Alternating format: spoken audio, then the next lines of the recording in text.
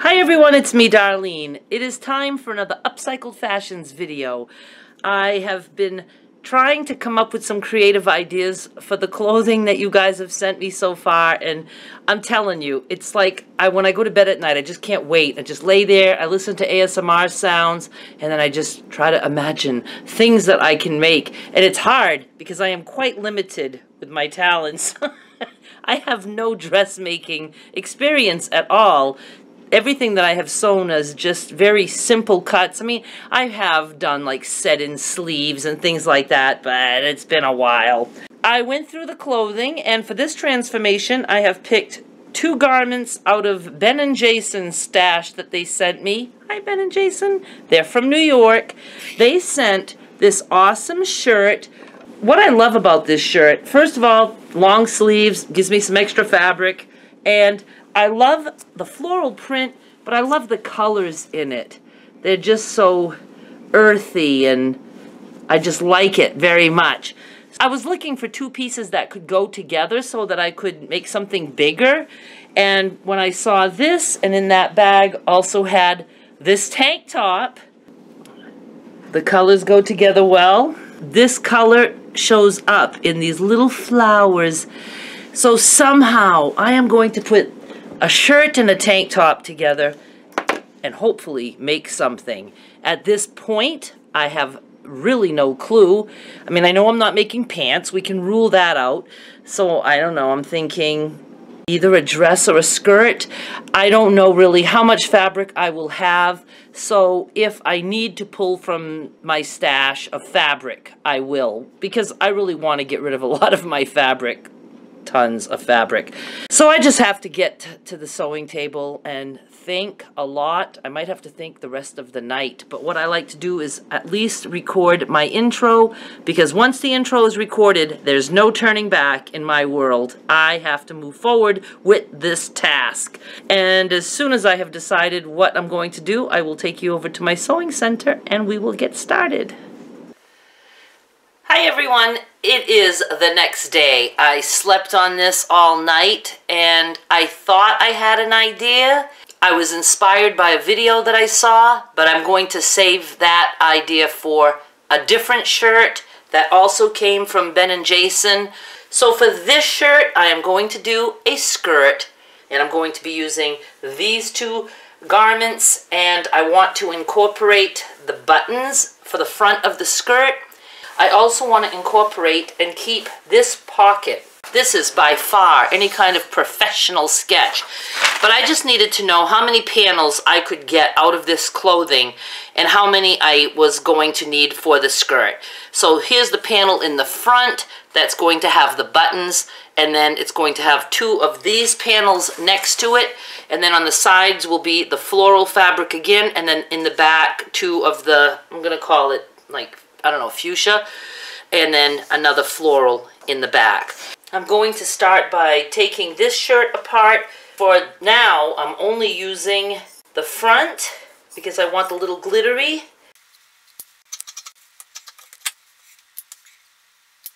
I want 4 strips about 5 inches wide, and as long as I can make them. I just folded this over in half and then in half again, and I'm going to just try to cut my 4 strips all at once.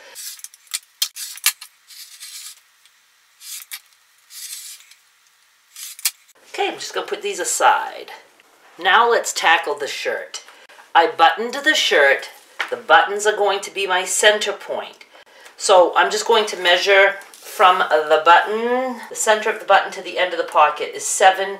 I need some seam allowance and some wiggle room, so 7.5.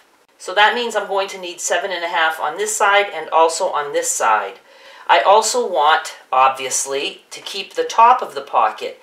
When I cut my panels, I will have some kind of a waistband attached, so I can't cut too close to the button. So if I cut to about here, that's going to leave me seam allowance to let this button still work.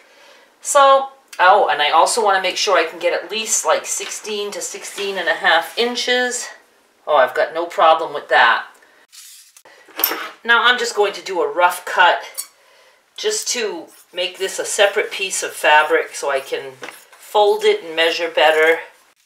And as for the length, that doesn't matter right now. So I'm just going to leave it like this. Other half.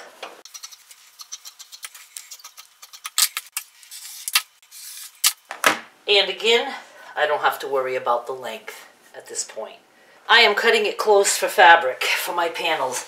I know I can get two 10-inch panels from the back, and I want them to be at least 16 long.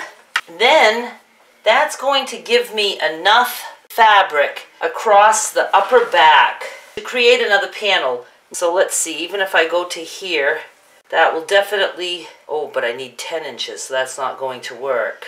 Well, it looks like I'll be somehow using the sleeves to create my last panel. So let's just start with the two that I know I can get.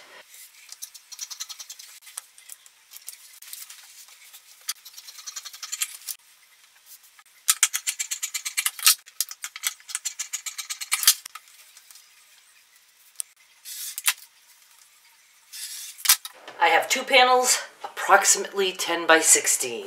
I need one more panel. I have absolutely no choice but to use a sleeve. Now, I still have to have fabric for a waistband out of this fabric too. Oh well, we'll worry about that when we get to it. I'm just going to take this sleeve out.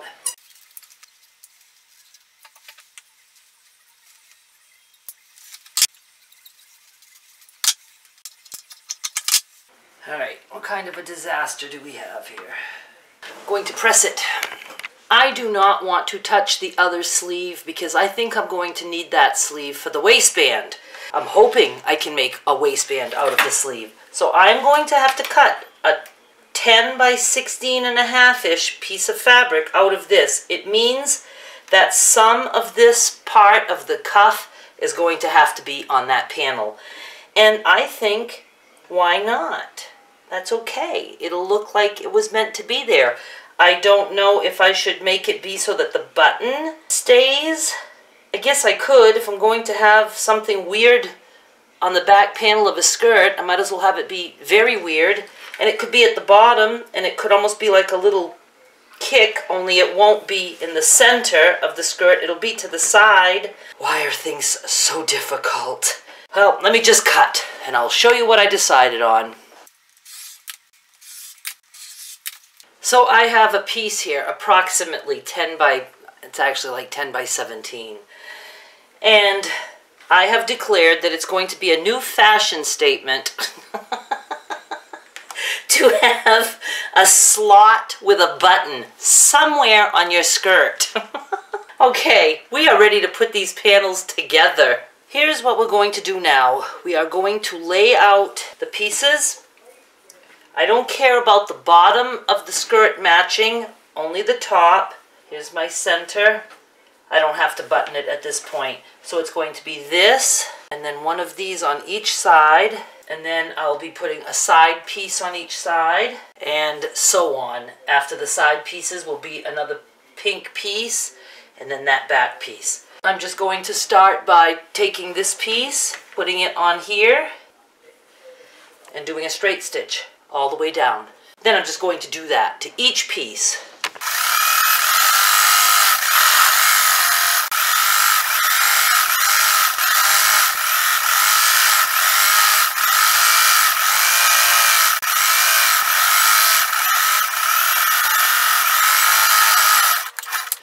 That part was super easy and went smooth as silk. Now this does not look anything like a skirt yet. And I'm going to stop here, I think, for tonight, because I have a mail opening video that I have to record, and I have to do a few other things.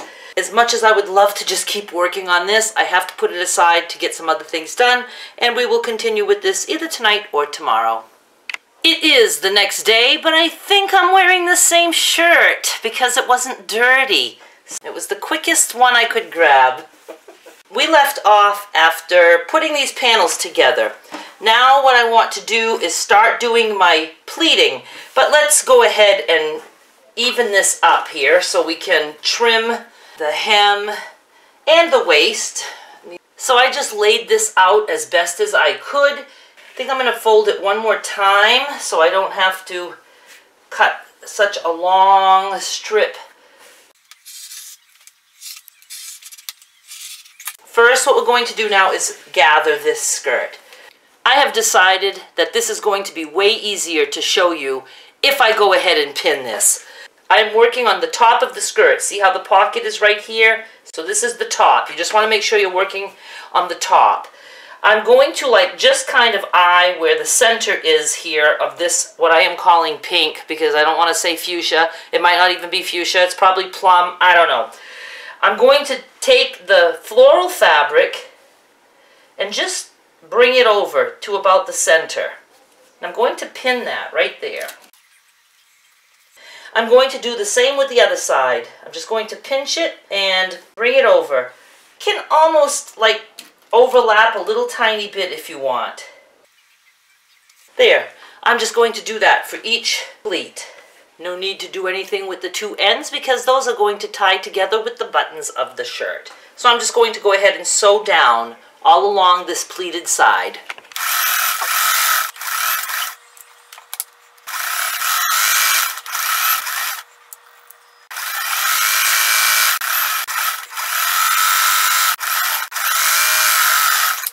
Now the skirt is pleated and I have to decide what I'm going to do about a waistband.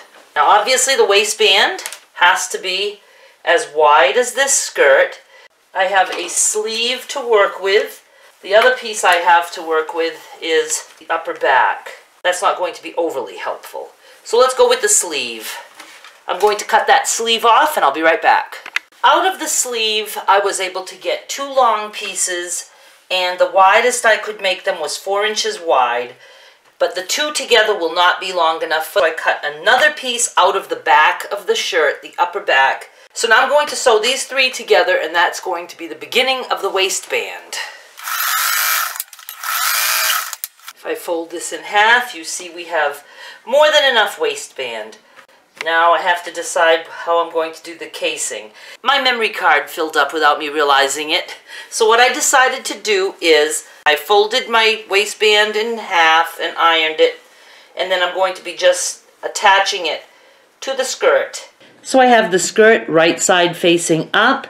I'm going to put the raw edges of this waistband along the top of this skirt. And I'm going to fold about a ½ inch of this waistband in toward me. And I'm going to make sure that it's even with the edge of the skirt. I turned the camera off and forgot to turn it back on. I just stitched all along. But I wanted to mention that when I get to the end, I do have to leave an opening to pass an elastic through. But even if I fold this over and stitch along here, I'll be able to still maneuver my way through the open edge and pass the elastic. Then I'll close it up after that. So I'm just going to go ahead and trim this and just go over the edge. We have a waistband. I'm going to go press this. Before I decide anything about the elastic, let's go ahead and hem this. I'm just going to double fold and stitch all the way around.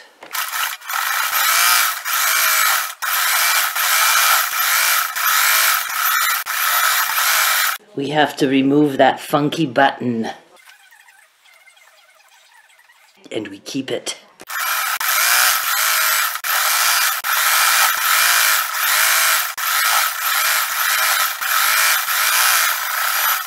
Now we have a choice to make about the elastic waistband.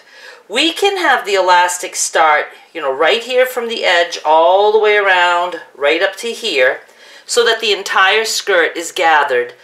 Or we can leave the front flat and maybe start the elastic here, or maybe even at this pleat.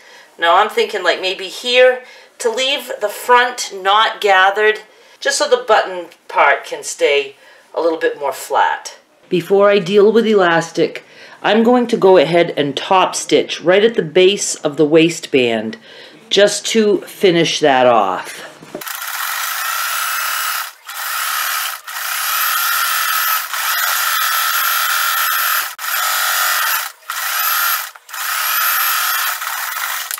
I I've buttoned the skirt, and it's 7 inches from the center of the button to the pleat on each side. So about 3.5 would be maybe a good place to start the elastic.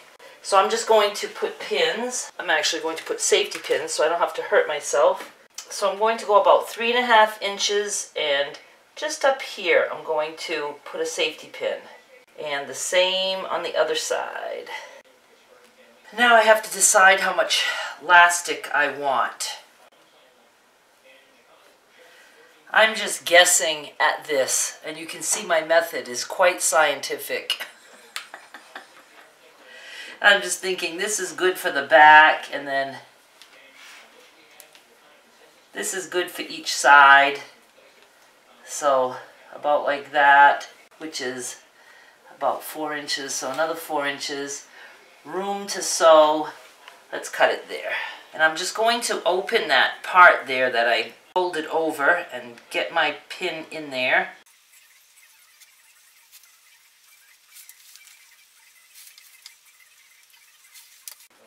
Now I want my end to go inside. I'm going to grab it when it reaches like this pin, and I'm going to pin it there.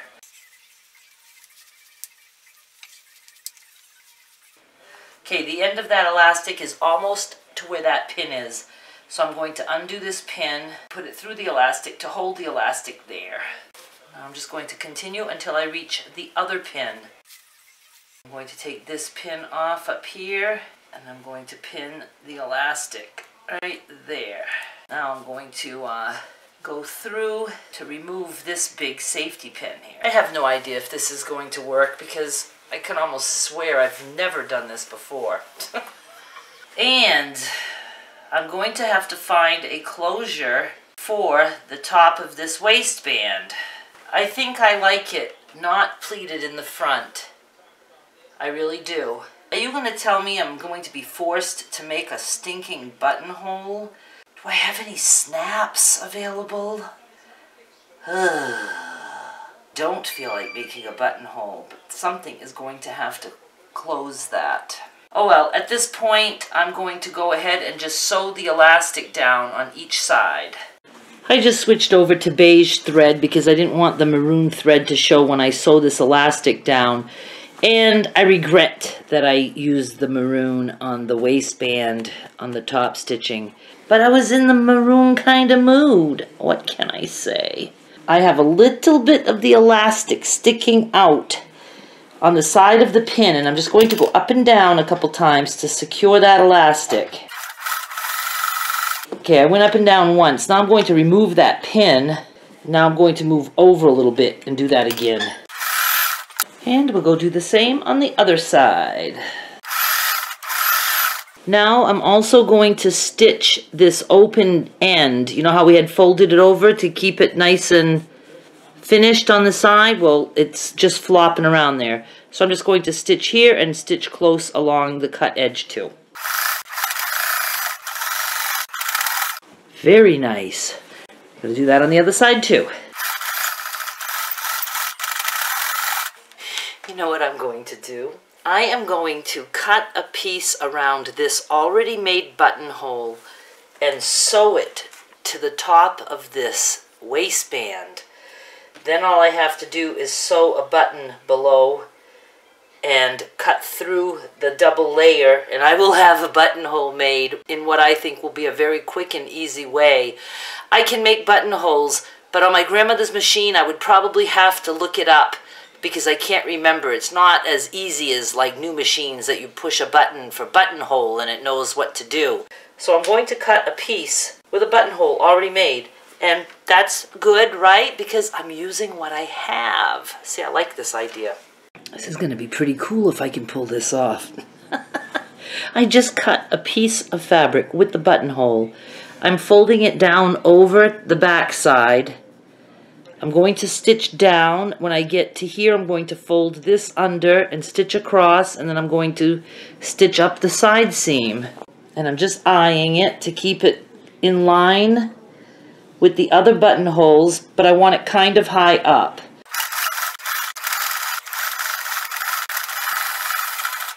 Alright, it's kind of a funky looking tab on there, but nobody would know it wasn't meant to be. Now what I'm going to do is take the seam ripper and stick it in the existing buttonhole to cut the fabric behind it. I'm just going to stitch a little bit on each side of the buttonhole to keep that raw edge of the fabric from, you know, ripping and getting in the way. We have a buttonhole. But what I'm going to do is just decide where I need my button. I'm actually going to glue it down for just a little bit with a little tiny drop of glue. Not fabric glue, just regular white glue. Washes right out. Just going to put the button there. Just going to let that dry. Just to hold it in place for a little bit. Then I'll come back and sew it with the machine. Alright, that seems to be stuck there just enough. I don't want to hold it with my fingers while I'm trying to do the zigzag because I don't need to stab my finger. Now what I do is I take my little foot off. Just move that over here so I don't lose any of it. I'm going to do zigzag. I'm going to put the needle in the first little hole, and I can just do it by hand if I want. Just go from one hole to the other. When I have big buttons, I can do this just by stepping on the pedal and letting it run. Alright, now let's go in the other direction a little bit.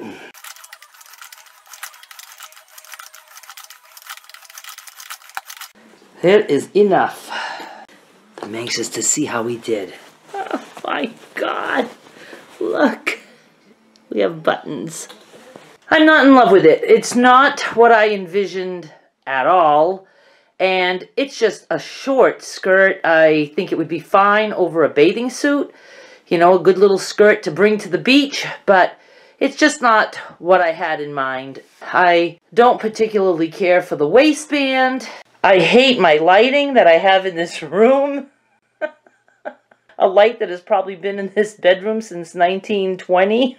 So it's hard for me to be enthusiastic, but I have to remember I am not going to be enthusiastic over every little thing I make, because if I start to feel that way, I will not be able to do this series. Good things, I learned how you can totally just use a buttonhole that you already have somewhere else on the garment. That was kind of cool. It got me back to at least trying to make a pleat like the pleated skirts I had made before. So I'm just not excited, and I'm a little sad that I'm not excited. So let's just hope I pick something that I like the next time. I started out liking this, and I just feel like I didn't do the clothing justice at all. But I do like that there's a pocket on the skirt. I mean, it's a cute skirt. It does the job. It is a very cute beach skirt. But I'm tired now. I probably should have quit well before now, because when I get tired is when I don't like what I'm doing. And so I am just going to say bye. I'm going to rest, and we'll soon be starting another Upcycled Fashions. Bye! I can't shake the disappointment of the skirt. And I want to tell you, not that I feel like I have to explain myself, but just for my own sanity, the problem with the skirt is that the part with the pleats, the way I used to make those skirts, the waistband is supposed to pretty much cover the whole hips. It's like I was supposed to have enough fabric to cover the hips, and then that part with the pleating starts, like around the crease of the leg. And that looks super cute. It looks more like just a skirt with kick pleats as opposed to a cheerleader skirt that once belonged to Richard Simmons, because that's what the pink tank top glittery thing reminds me of. So my problem is that I'm not good at judging how much fabric I need for a project. It takes a lot of fabric to make things. I will definitely try a skirt like that again, maybe not with buttons and all that, but maybe just alter a skirt into a kind of skirt like that when I know I have plenty of fabric on hand. But this skirt would have been so much cuter if it was dropped and just had a nice, you know, upper part of the skirt and then the pleating starts. And again, I know I can't be happy with everything I make, and things are going to turn out really horrible at times. They're bound to, because I don't know what I'm doing. I hope you enjoyed just the same, and Ben and Jason, and I'm sorry, I want to say Ben and Jerry every time. I probably have said it and not even caught myself.